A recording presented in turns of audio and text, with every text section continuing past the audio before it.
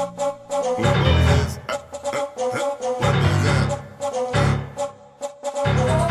put the signal out.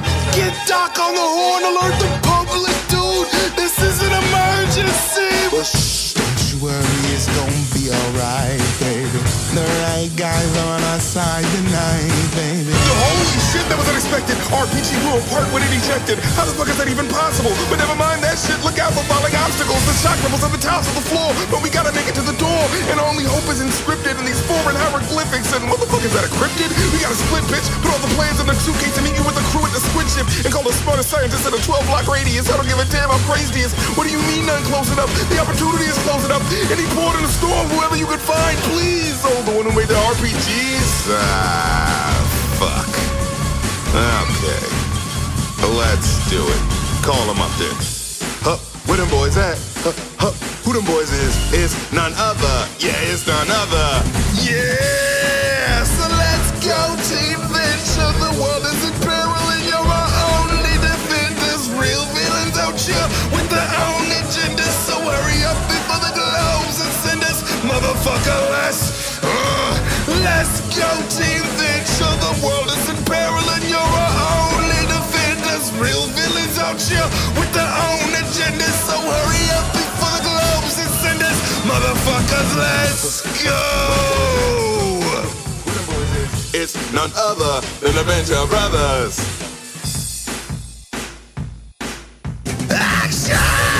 No cameras though, just another one of Death's dances, ho.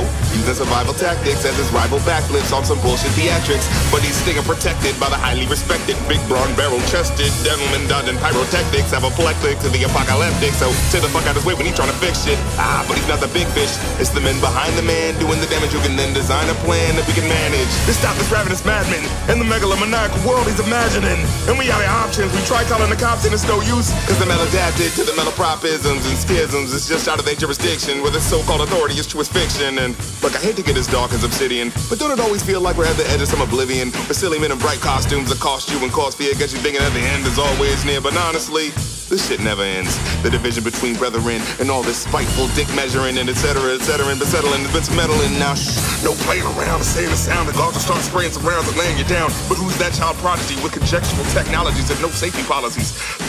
That was that somewhat slow-witted, toe-headed kid who's kind of pathetic, but you gotta admit it. If you gotta go, yo, he gotta go get it. Or is it the one in college up at NYC who's kind of semi-free from the costumes and capes, but there's no escape from the calamity, the insanity, and especially the vanity? Or is little man the brain to the outfit? Without him, his brother couldn't figure out shit. The one with the real doctorates and his communicator on the lapel and not the wrist. So who's really more intelligent? Seems like the one who's more technologically relevant. But we'll settle for whoever we can find if one of these assholes will get here on time. Fuck! So let's go, Team Venture. The world is in peril and you're our only defenders. Real villains out here with their own agendas. So hurry up before the globes and send us, motherfucker, let's go! Where them boys at? Hey, where them boys at? Who them boys is? Where them boys at? Who them boys is? It's none other. Yeah, it's none other. Yeah. Where them boys at? Who them boys is? None other than the Venture Brothers.